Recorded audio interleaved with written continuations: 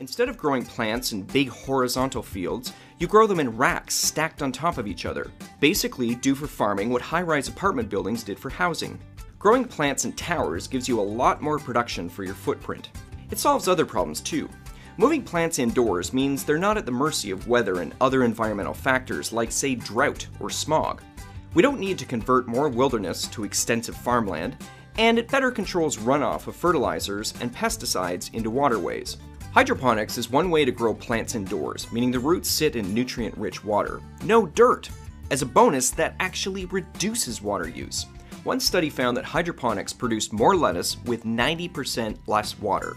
There's also aeroponics, where the roots get sprayed with a mist of that nutrient-laden water. Aeroponics uses 70% less water than hydroponics. However, you need more than water to grow plants indoors. When it comes to vertical farming, the energy use can be much greater than horizontal farming. Climate control systems, including air circulation, water pumps, and sensors, all require electricity.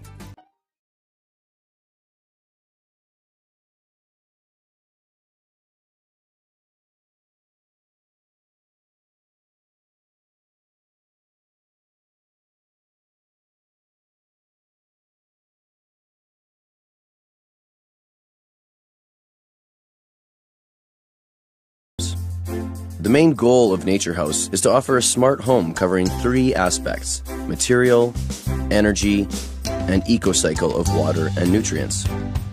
Here is how it works. The house is surrounded by a climate shell. The glass house functions as a solar collector, creating a Mediterranean microclimate within the building and protects the living space and crops from weather conditions.